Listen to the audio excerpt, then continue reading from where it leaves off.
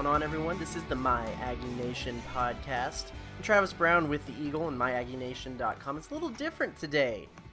Good old Zach Taylor, my buddy Zach Taylor from WTAW, he's off. He's gallivanting around in this winter wonderland that we're having. So, I brought in an able sub, the number 2 on the depth chart. That is the Eagles' Alex Miller. What's going on, Alex? Not a lot, Travis. Just enjoying this Thursday afternoon.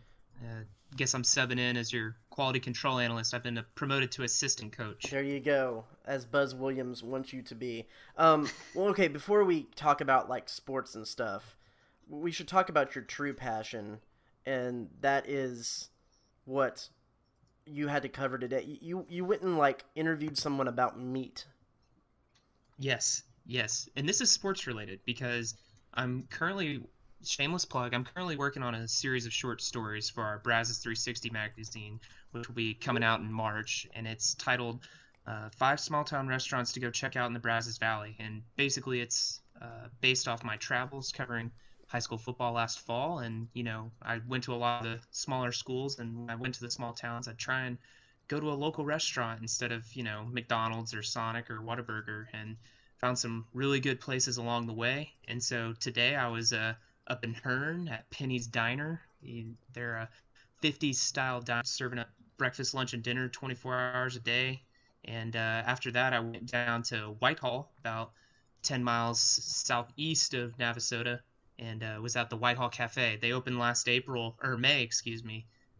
right after COVID hit. And they're open Thursday through Sunday, and they serve a lot of barbecue and home cooked meals. It's literally a mom and pop shop. And today was cool because Thursdays they do their steak special, and so I literally got to watch Don, the owner, just cut a big slab of beef into 12-ounce steaks, which was fun. And you know, it's really cold outside, and so he's trying to work his smoker up to temperature, and so messed around a little bit with fire. And our photographer Cassie Stricker came along.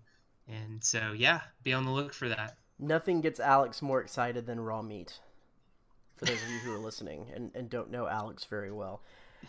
That being said, I would like to say that there's a lot going on in the world of Aggie sports right now, but there really isn't. Men's basketball had their 4th consecutive game postponed due to COVID positives within the program, and we'll probably get into talking about them here in a little bit. I mean, softball does start up this weekend. It's going to be cold. Baseball is supposed to have their leadoff event as they get ready for their season in 2 weekends, and that was canceled. The leadoff event was canceled for this weekend due to inclement weather. Just not a whole lot going on right now. That being said, though, Zach Taylor and I, since we spent most of last week's podcast talking about the NCAA college football game that EA Sports announced they're going to be bringing back and breaking all that down, and a little bit on men's basketball, we didn't really touch that much on the second national signing day of the year that happened in the first week of February. And Alex follows that stuff closely for us here at the Eagle. Let's just start from the general perspective, from the 35,000-foot view. Alex, what was your overall take of the signing class that finished, at least according to 247sports.com, as the number 7th in the country? Yeah, I mean, it was a really good class for A&M. You know, they really did a number on the O-line and the D-line, and they really did a number in the city of Houston. I mean, you look up and down the list, you know, the enrollees, Tunmise Adelie, who was originally an Ohio State commit. You know, they got Shadrack Banks, who's a fringe top 100 player, first guy from North Shore High School that A&M signed since 2000, which is just nuts. And then, you know, you look at guys that aren't enrolled yet. You got L.J. Johnson. He's a borderline 5-star running back. You know, he was kind of the big prize of the second signing day, per se. And then, you know, Bryce Foster, another fringe 5-star player who is a top 100 recruit nationally. You know, A&M winning that battle over Oklahoma was big. You know, you look at what A&M's trying to build under Jimbo Fisher, and it all starts on the O line and the D line, and A&M really put an emphasis to that. And Josh Henson did a really good job recruiting guys on the O-line. You look at Ruben Fothery, guy 6'8" out of Richmond Foster, and then what Elijah Robinson and Terry Price were able to do on the D-line. Shamar Turner, 5-star guy, he's number 21 player nationally out of DeSoto. You know, I don't know if you know this, Travis, but A&M has a pretty good history with defensive players from DeSoto. Hint, Von Miller, future NFL Hall of Famer, and so they did really well in state, but they also went nationwide. They get a guy like Elijah Judy, who was committed to Georgia for a long time. They go out, they get the top player in Oklahoma with Kendall Daniels. They hit Miami and get a couple of guys. They even go to Baton Rouge and get a guy, Jordan Gilbert, a safety. So, Jimbo seems to be his deal is inside out recruiting, and that's what A&M did again. And it seems like they've still got one spot left in their class, and so I'm curious to see what they do with that. Maybe they hit the transfer portal. We've already seen them kind of do that. They signed the JUCO offensive lineman from Australia who announced at 2 a.m. Central Time, and which you were awake for. Which I was awake for, not intentionally. Got into an intense game of dominoes with the roommates, and just so happened to be up that late. And so I figured might as well see if this guy commits to A&M or not. And then, on the O-line, they got a transfer from Tennessee, Jameer Johnson, who he previously started for the Volunteers. And so, when you look at where A&M needs to rebuild next year, O-line is definitely of utmost priority. And so getting a guy like Jameer Johnson with SEC experience, he's 6'5", 300, he plays tackle, assuming that Kenyon Green is going to move out to left tackle, maybe Jameer Johnson's a guy that you kind of shoe in as the right tackle, and you build your interior guys from within, and we know how important tackle positions are. So, A&M did a pretty good job. They pretty much addressed all of their needs, and I'd say it was a pretty successful signing class for the Aggies. When you talk about DeSoto and Texas A&M, you can't forget about Cyrus Gray. Oh, absolutely. Cyrus Gray was an incredible running back. Was also, I believe, on the cover of Dave Campbell's Texas Football. I think you're right. I know I'm right. What are you talking about? So, yeah, I think that is interesting, and that is something that has kind of caught my attention as we kind of shift away from, yes, there was a pretty solid recruiting class from A&M. I think you hit it right on the head with the fact that Jimbo Fisher starts in the trenches. And so offensive line, defensive line, that's where he really tries to focus in a lot of his recruiting and making sure that is where A&M's attention and focus is a lot of times. That one spot that's left, and you bring up the transfer portal, that's a really interesting concept, talking around with a lot of things that are going on in college football.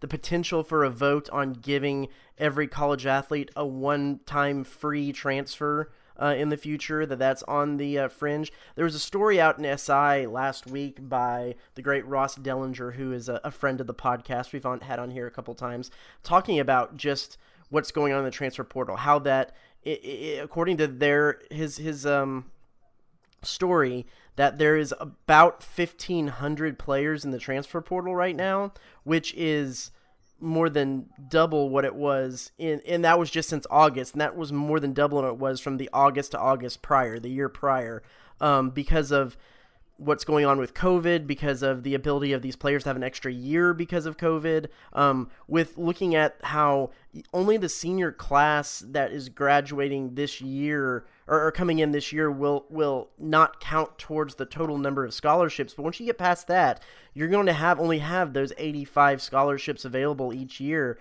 and that they basically have a freshman class of 50 people right now. The interesting point also of the story that looked ahead at how coaches will frame the 25 new signings that they get each year. How many of those are going to go to high school players, to JUCO players coming in, and how many of those are going to be saved simply for free agency and the transfer portal. What do you think, Alex? Do you think that the transfer portal is going to have much more of an effect on how these signing classes are framed each year, or do you think that the it'll still kind of stay the same, and a lot of these players who try to test the water in the transfer portal might be out of luck when it comes to landing at a new school and getting another scholarship, even continuing their college career both athletically and academically? Yeah, I definitely think that the next few years in college football is going to be a very interesting case study of how roster management is done. Um, Ross had a terrific story. I had a chance to read it, and the lead guy in his story was Manny Otherly, a guy Mm-hmm. from Crosby, and one time A&M commit, I believe. And he went to LSU, he entered the transfer portal and landed nowhere, and now he's working as a FedEx worker, and he has a daughter and is providing for his family. You look at A&M, guys like Jeremiah Martin, Dalen Wright, even Connor Blumrick. They entered the transfer portal and they have landed at Power 5 schools. Jeremiah Martin's going to Washington, Dalen's going to Minnesota, and Connor's headed to Virginia Tech. So for guys like that, it's working out. But it's so interesting how, and Ross made a really good point of his story of, there are too many guys in the portal and just not enough spot. And when you factor in these super freshman classes, it really puts a lot of talented players in a pickle, in a bind where they're talented enough to play at a Power 5 school, but the spots aren't there, and it's going to be a shame to see guys who, maybe they jump ship too early. They're freshmen and they don't get to play as much, and their first instinct is, well, I'll go play somewhere else, and it never works out for them. And so I really hope that doesn't become a thing. And on the flip side, I think it was Andy Staples that you know when you're talking about the opposite of the the roster management, look 3 hours down the road at what former A&M offensive coordinator Jake Spavital is experimenting with at Texas State down in San Marcos. And you look at their 2021 signing class, there's not a single high school player. And Andy got a chance to talk with Coach Spav, and Spav was pretty straightforward, like, we have 50 freshmen. Like, there's so many of them. And I don't remember how many guys they ended up signing. I think it was only like 11 or 12. But I mean, it's all transfer portal. It's all JUCO guys. They're trying to fill in the classes above them. And so, yeah, it's interesting how a school like Texas State is literally just going after that transfer portal, that JUCO market, and they're not even trying to get the leftovers of what the A&M and the Texas and the Houstons and the TCUs and the Baylors of the world are not picking from. And this had, and I think also in that story Spav mentioned, this has been such a weird year because the evaluations have been off. And um I think that that's something coaches are hoping opens back up this spring, is they can go to campuses and visit, and they can have recruits come to school, you know, COVID willing. We'll see how that all shakes out. But I mean, that's also been something that's been interesting, of how COVID has totally shut down the recruiting process. And it's going to be interesting 3-4 years later how kind of these somewhat blind evaluations pan out. I think it was Joe Hoyt up at the Dallas Morning News was talking with, I think it was the Cedar Hill coach, and he was like, we've got probably 20 guys that would normally sign to play college football, and they only ended up having 10 or 11 that signed to go play at the next level. And so guys are being overlooked.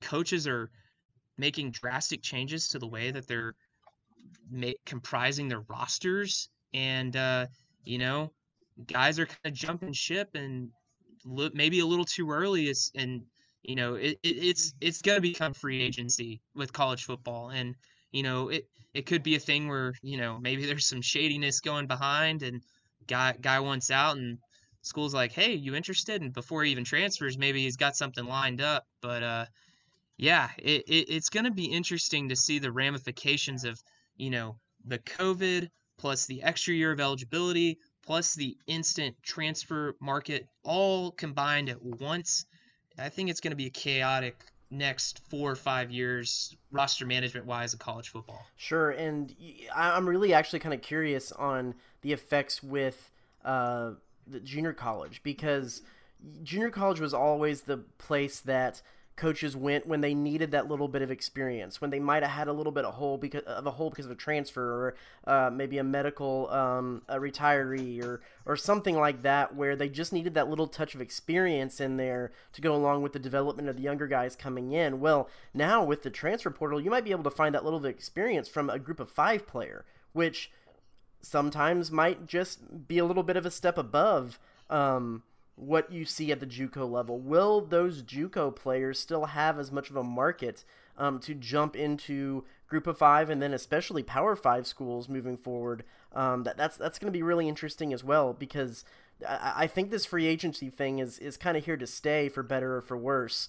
And especially if they add in the freebie of a free transfer where you don't have to sit out a year, that transfer portal is going to be overflowing with players. And unless you know that you have somewhere to land beforehand, you have an idea that someone might be interested in you, then you're taking a big risk right now, because there's not enough spots right now for people there's in the transfer portal, and it's only going to get worse.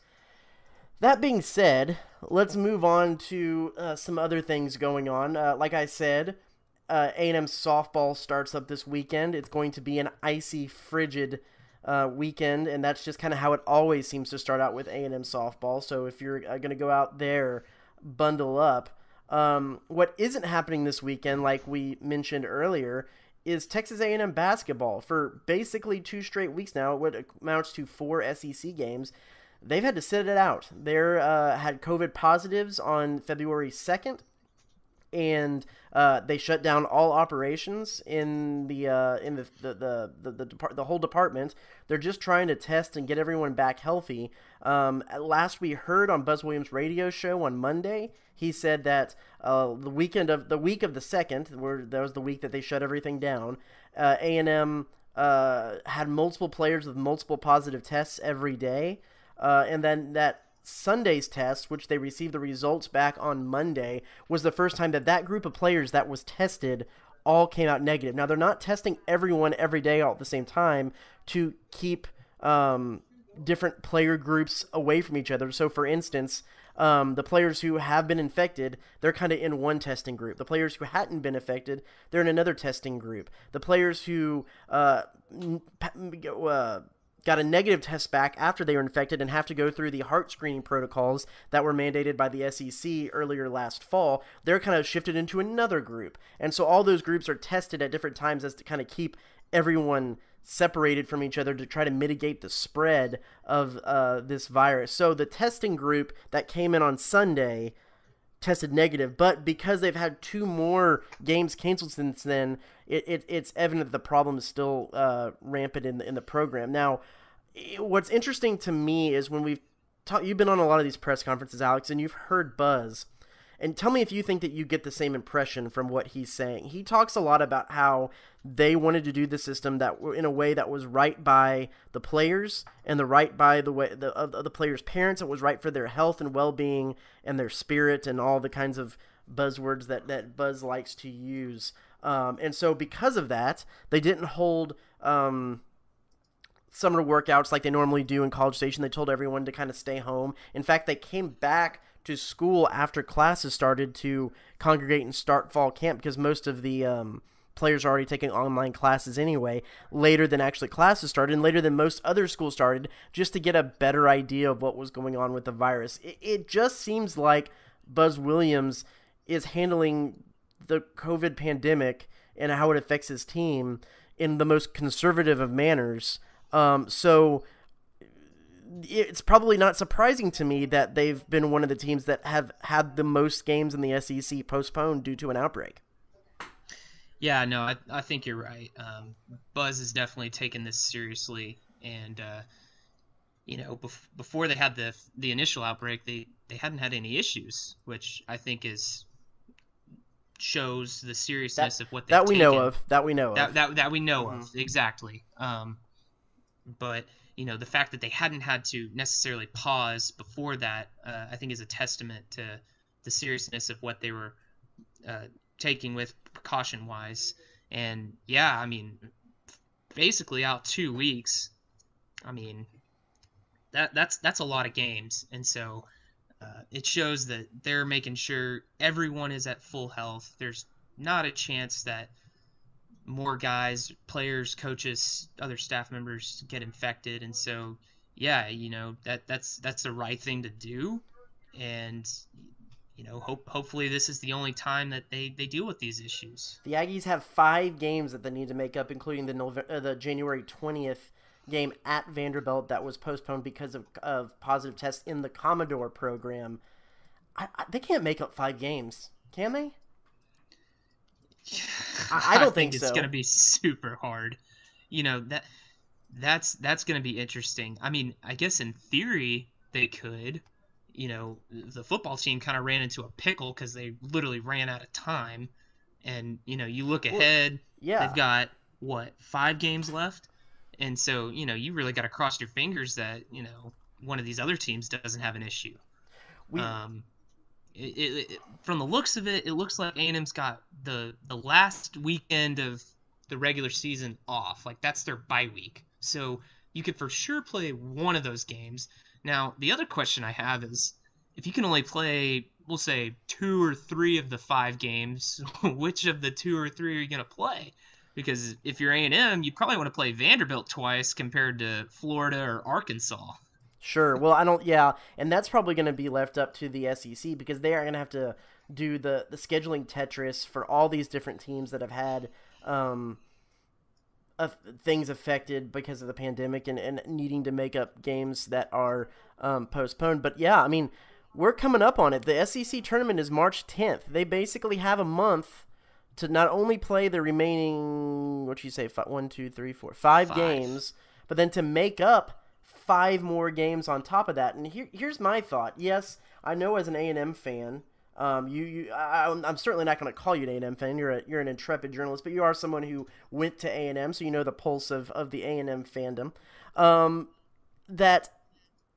think most people would want to have those 2 Vanderbilt games because you would think those would necessarily be wins for A&M. But I don't know if it doesn't serve Buzz Williams okay to just not play the games this year. It's already been established that this is a rebuilding year by not necessarily direct things that anyone in the program has said, but Williams has not minced words in the fact that it's taken a long time for this team to develop. They're already behind the 8 ball because of scheduling issues and getting started in this COVID season. They have a really young team that needs to develop. A lot of these players can return with an extra year because of, again, what the NCAA legislation was prior to the pandemic. So do the games really need to be made up? I don't think they do.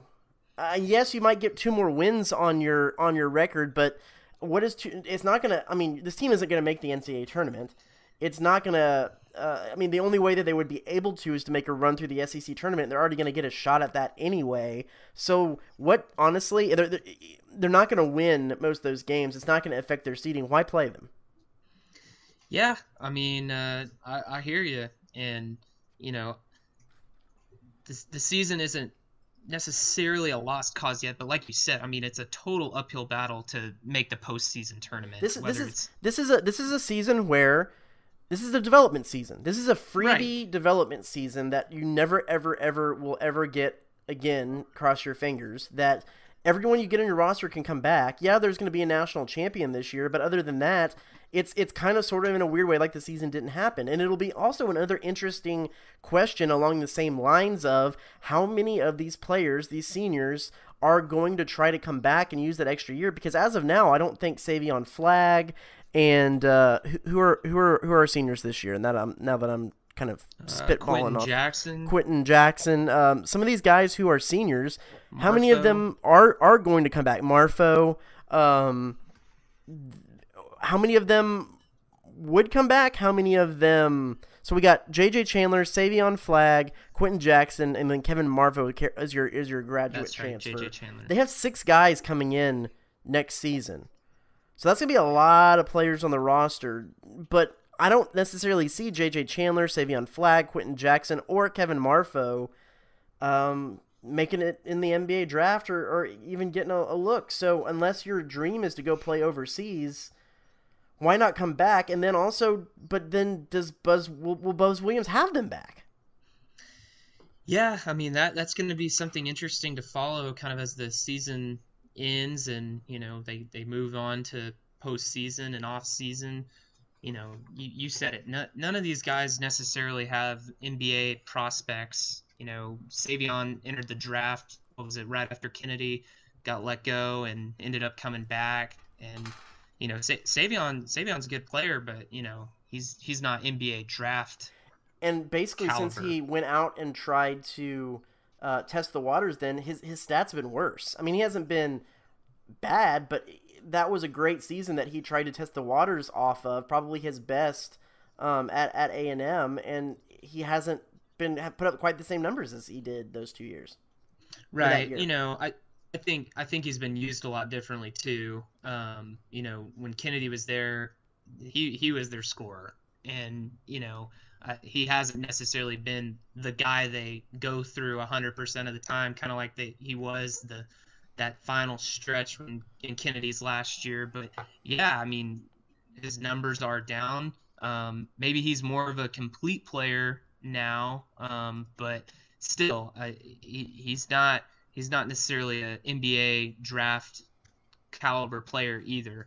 So that will be interesting to follow, kind of how when the season ends, what these guys end up doing, how Buzz manages that. He loves Quentin Jackson. He seems to like Savion. I mean, he brought in Kevin Marfo for this last year. A&M doesn't necessarily have a big guy that they can lean into, and so yeah, it will be interesting who comes back, why they come back, what the situation is, and how they kind of fit into the puzzle next year. Buzz has got a pretty talented class coming in. He's really keen on these young guys. He's played the freshmen a ton, and one guy we haven't even seen is Cassius McNeely. I mean, he's supposed to be one of A&M's top players, if not the top player, and he hasn't been seen for 2 years because he had to miss last year for the injury, and he's sitting out this year because of COVID reasons. So, yeah, it'll be interesting what happens. Sure. Well, before we sign off here, Alex, this is going to be a little bit of an abbreviated My Aggie Nation podcast because they're, other than softball kicking off this weekend, which is always a good sign of the season, there's not a whole lot percolating in Aggie land right now. What do you want to talk about? What's been bugging your mind lately as terms of Aggie sports and picking at your brain? I kind